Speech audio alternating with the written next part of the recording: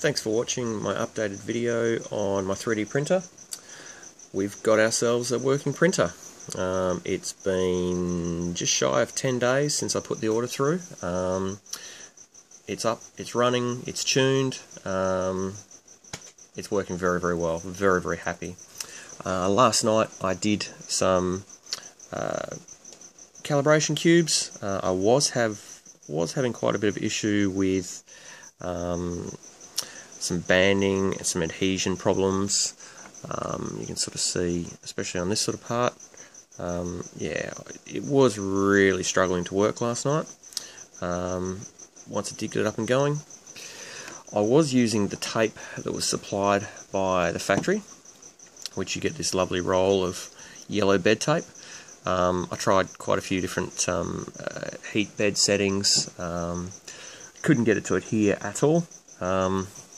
Jumped over to the blue painter's tape that quite a lot of people do recommend online, and instant gratification. Went from having issues like this and also really having to print hard into the bed, as you can sort of see, getting quite a large first step, to yeah, having instant success with really, really good quality walls.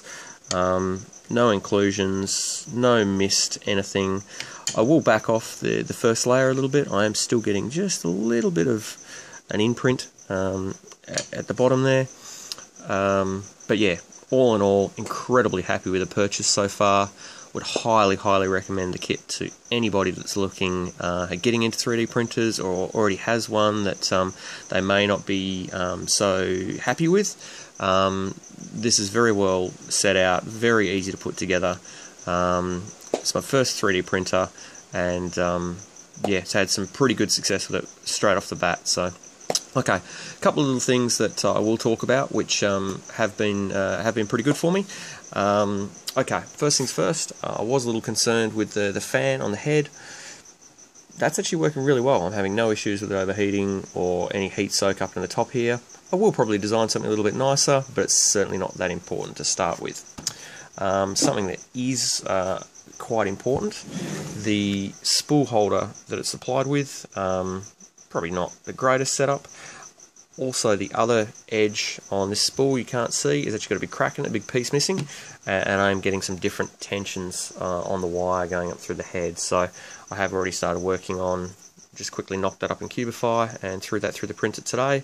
That's just a skateboard bearing, and that's just going to fit straight in the side, and then mount on a little stand. So I am working on that at the moment, which is going to be a lot better.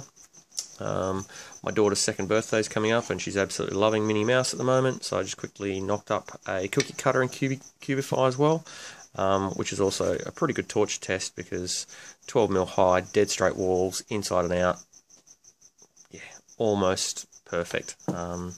Adhesion with the bed at the moment is just fantastic, so that's great. What else? Okay, one other concern I did have originally was the crack in the plastic. It's getting worse. As time goes by, a little bit more vibrations. I am seeing that starting to spread a little bit. I don't think it's going to get too much further. It's certainly not impacting on the print, but please guys, when you're putting it together, be incredibly careful with the acrylic.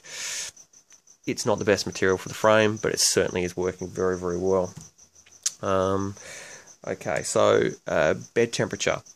I am having a few issues with bed temperature. It seems that when they've gone ahead and programmed the board, they haven't enabled PID loop on the bed temperature. So I've got this set at 60 degrees for the bed temperature for the PLA they've supplied. I get terrible adhesion problems and curling if I don't run the bed, so I'm having to run the bed with the PLA. I was hoping to not really have to run it with the PLA, but it doesn't really matter. It's working perfectly, getting great adhesion. But what I am seeing is a lot of surfing around with temperature, up to 5 degrees. At the moment it's set as bang bang. It doesn't look like I can go through any of the programs and change that. I have sent an email to Sunhokey for a copy of the code, so go in there and activate that within the code, and turn the PID loop on, and that will have, yeah, most of the problems on the print surface pretty well dialed. Something else that has been a little bit of an issue is the actual Bowden head. It looks awesome on paper. I have had a few issues with it. It hasn't been perfect. First one is this little brass ferrule on the top, where your silicon tube attaches to the top, or your Teflon tube attaches to the top. That all works lovely. Feeds the wire in through the bottom, up through here. Then there's two steps inside here, and the plastic was grabbing a lot, and actually causing some pretty bad irregularities in the print. So I took it out of here, and up on the inside here, I just ran a drill bit through the inside and put a small chamfer on the inside of. So if you take all this out up through here, so it now glides through perfectly. While I did that, I had the ferrule off, and I ran around the inside of it with a scalpel.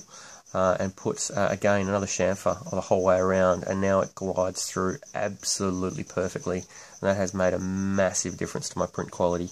I went from going with really bad Z banding, and so it's probably not the worst one of them, some really bad Z banding, to yeah, really beautiful walls, pretty much just by doing that one mod. So yeah, that has made a massive difference for me.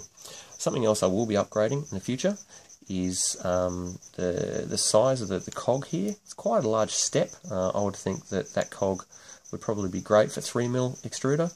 I'm going to go to a smaller teeth size to try and get slightly better grip and a little bit better feed rate out of the 1.75, but certainly livable for the moment, and I can happily wait for one of those to arrive, so it's not going to stop me having fun. One other thing on the print head is the speed of the wire. The wire speeds off by around about 10 or 11%. So for every sort of, it's something you're going to have to go ahead and program through. The wire speed needs to come up because the fill rate wasn't quite perfect. So something that's easy to do. So that's good. Software went in nice and easy. That was an easy thing to do. Yeah, I had no issues with the wiring. Everything was the correct directions. All the end stops worked perfectly straight off the bat. I didn't need to reverse any of the servo motors. All that worked absolutely perfectly out of the box. So well done, Sunhokey, on that for sure. I had a friend of mine who's very experienced with 3D printers come around and help me with the calibration. It was fantastic having someone helping here, just for the initial setup. Showed me how to use Prontoface and Slice 3R, and yeah, within a handful of minutes we had it up and running. So yeah, all in all, fantastic kit. Highly recommend the kit to anybody who's even thinking about getting this. Really does punch above its weight price-wise. And I think the quality of the parts really do speak for themselves so far. So again, thanks for watching the video. Yeah, if you've got any questions or you need some help, please fire it at me and I'll do my best to help you guys along. Alright, thanks for watching.